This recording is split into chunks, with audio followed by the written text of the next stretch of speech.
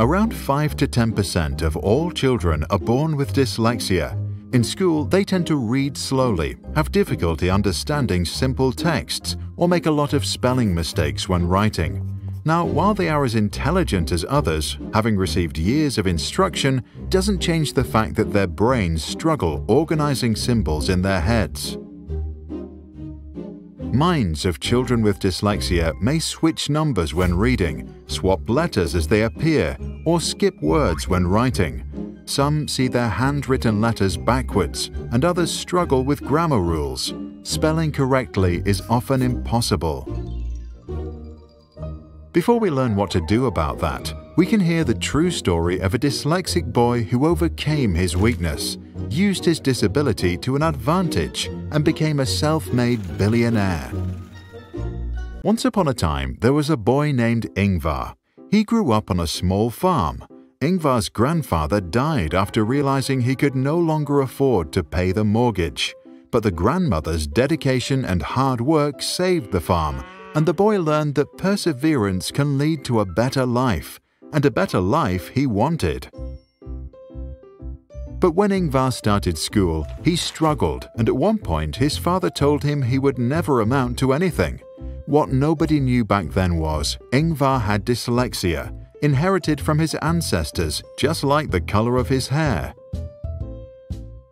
Regardless, he didn't let his problems get him down, and at age 6, Ingvar started selling single matches to his neighbors. Soon after, he asked his aunt in Stockholm to send him matches from the wholesale market. Ingvar then split the boxes into smaller packages and resold them at a greater profit. Seeking his father's support, the young entrepreneur soon reached an entirely new level. By the age of 10, Ingvar would cross the neighborhood on his bicycle, selling fish and pencils. At 14, he sold belts, watches, and wallets stocked under his bed at his boarding school. In 1943, when he was 17 years old, his father helped him to register his company. He named it after himself, Ingvar Kamprad, plus the initials from the farm and village he grew up in. Expanding his line of furniture, Ingvar soon had trouble dealing with the product codes.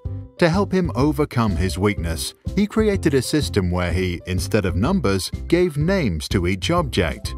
Tables were named after places, garden chairs after islands. Now, Ingvar was able to remember and visualize each product. By making shopping memorable, IKEA became the world's largest furniture company, and Ingvar Kamprad one of the richest men in the world. But not all children are as lucky as our protagonist, and some need our support.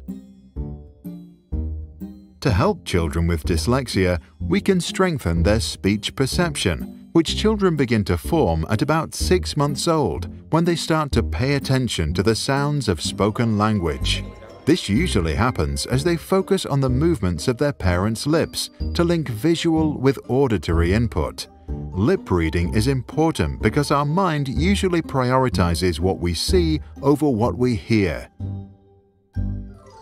Children who were raised with little to no exposure to one-on-one conversations can have problems connecting auditory inputs with lip and tongue movements.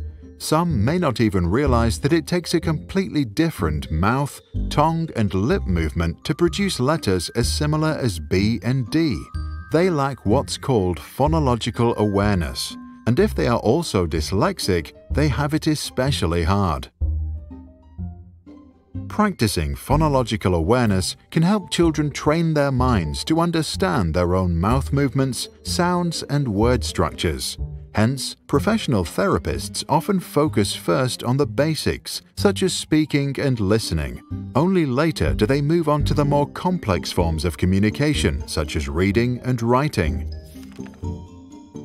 By the way, in Finland, children learn reading at age 6 or 7, and only 4% are diagnosed with dyslexia.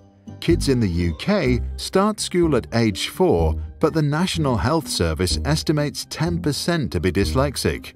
Later, Finnish students rank top as the world's most literate people, while British pupils rank somewhere in the middle.